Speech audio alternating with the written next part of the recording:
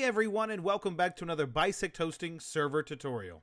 In today's tutorial, we're going to go over how to install SpongeForge on a Minecraft server. Before we get started, Forge is required to install SpongeForge onto a Minecraft server.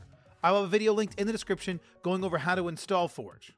Also, keep in mind, Craft Bucket and Spigot plugins will not work on SpongeForge. First, we need to download SpongeForge from the spongepower.org website, which I'll have linked in the description. Once downloaded, we can log into the Bisect Hosting Games panel and choose our Minecraft server. Next, we're going to choose the Stop button to stop the server. We will then go to the Files tab, and we're going to open the Mods folder. And within this folder, we're just going to drag that .jar file from the SpongeForge into this folder.